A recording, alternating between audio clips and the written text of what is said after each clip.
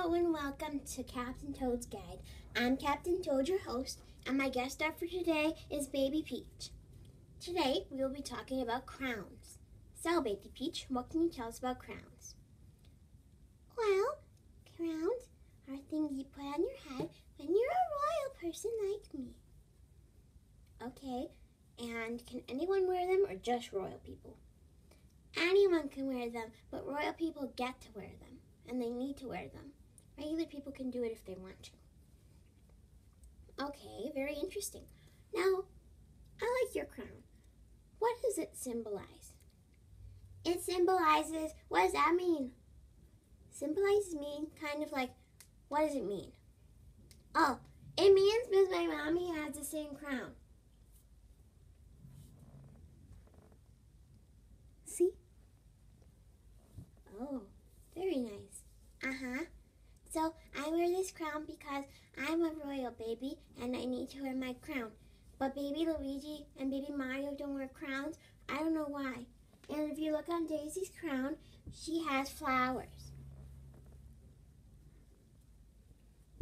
Very interesting. Okay, I have some questions for you.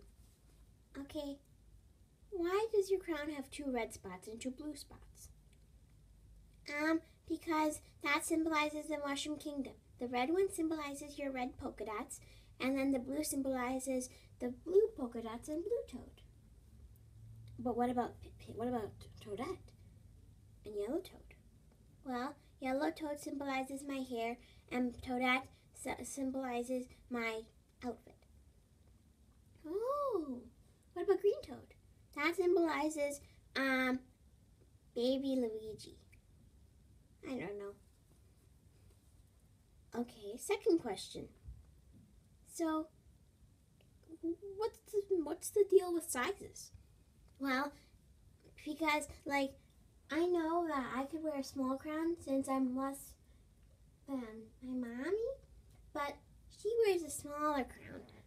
I don't know why. Our heads are almost the same size, so I don't know why I wear a big one. But I can tell you that everyone's hats are and crowns are a little bigger than their parents. Like baby Daisy, baby Mario, baby Luigi. Okay, thank you for coming. This was our guide to crowns. And until next time, I'm Captain Toad, your host. And dun dun dun dun dun dun dun dun dun dun.